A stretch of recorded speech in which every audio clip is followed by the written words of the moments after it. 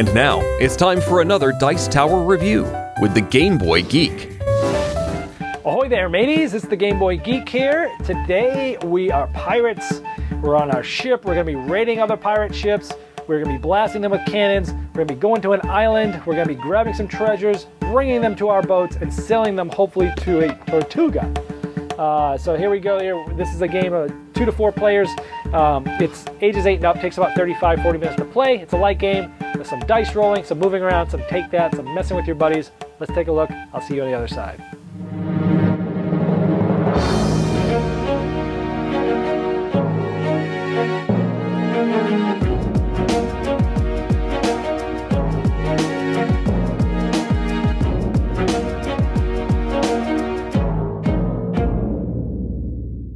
At the beginning of the game, everybody gets to pick their color. This is yellow.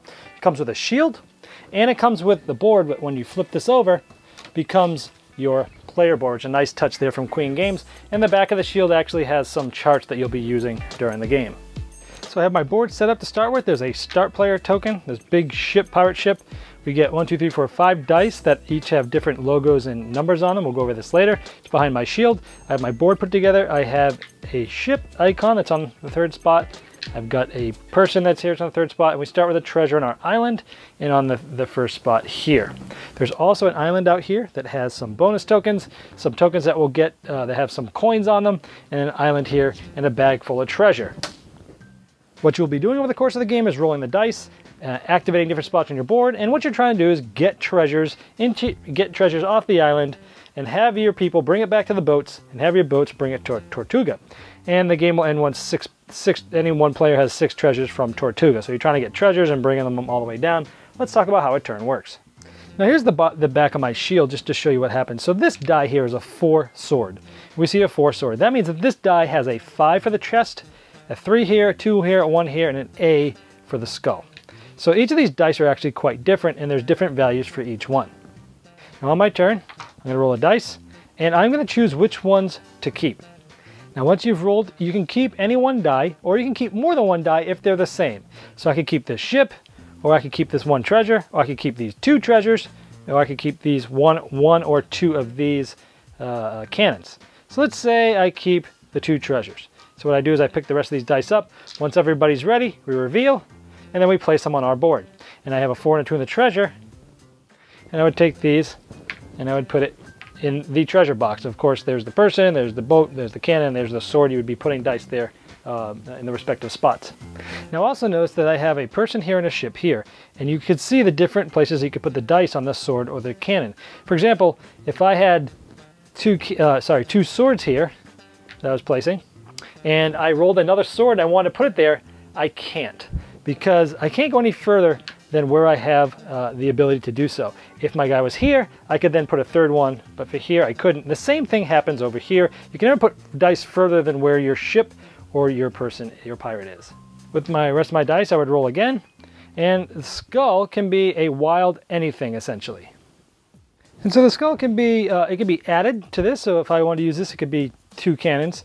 If it went here, it would be 2 ships. Now keep in mind, this isn't a skull. So when I'm looking at this, I know this die has 1, 2, 3, 4, 5 for values for these things here. Now if more than one player has skulls, once things are shown like this, then starting with the start player, they get to flip this over to what they want, and everybody else does the same in clockwise order. And let's say I did go with 2 cannons. This would be a 3 cannon and a 2 cannon. So you go ahead and go like that, and then we would, after everyone placed their things, we would roll again, and I would roll my die again, and I have a ship, and so this is after everyone reveals, this is going to go there. Now since I use multiple dice on my turn, it's possible that I would run out of dice before other people. For every single one that, for every dice roll that other people have to make that I don't have to because I'm done, I take one of these bonuses from the island. They're 1 or 2s. You take a 1 and I could put it on anything. So I might be able to add a 1 bonus to, let's say here, for example. Now later on, if another one gets rolled, instead of taking a 1 and put it somewhere else, I can flip it from a 1 to a 2, and the most you can have is 2s at everything. It just gives you a little advantage for using more dice early.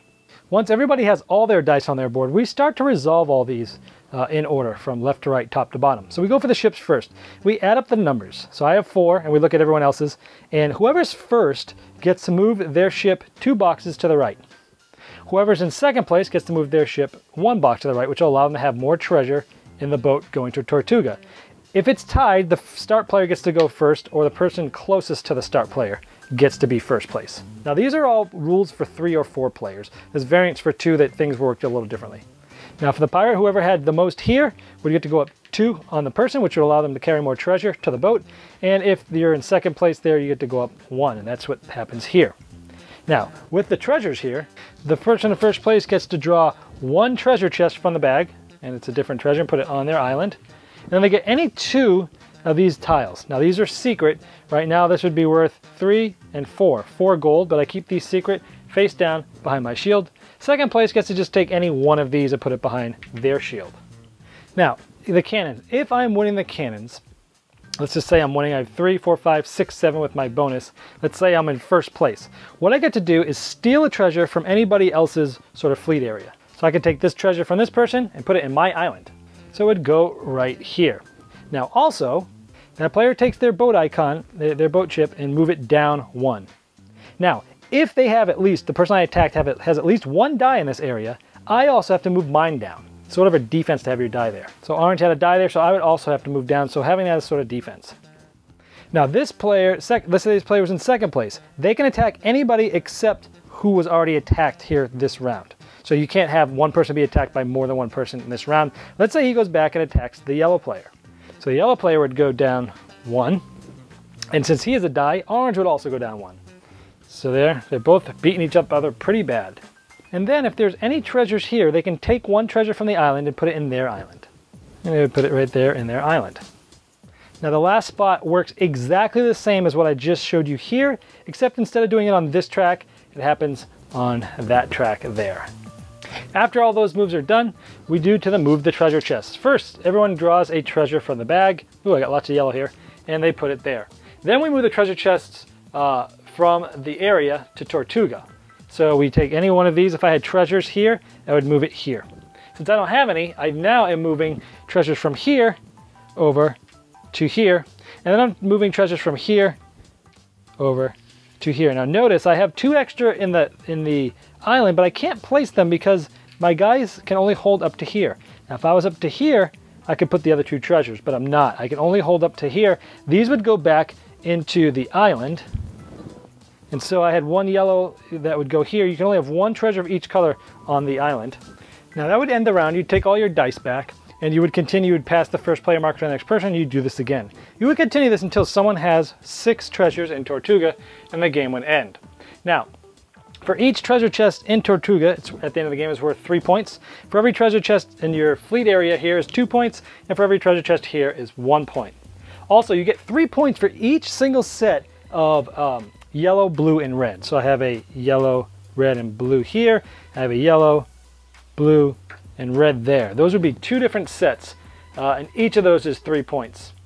Also, you get a point for each box, 1, 2, 3, that my ship is in, and 1, 2, 3, that my pirate is in.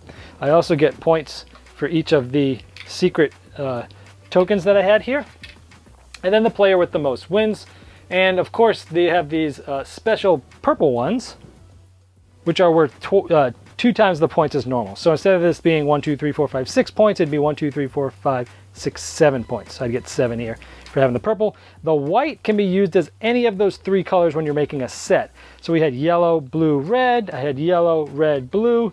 And I could have made this another color to try to make another set, but in this case it doesn't make sense because I don't have enough. But essentially that's how you count up the points, and whoever has the most points at the end is the winner.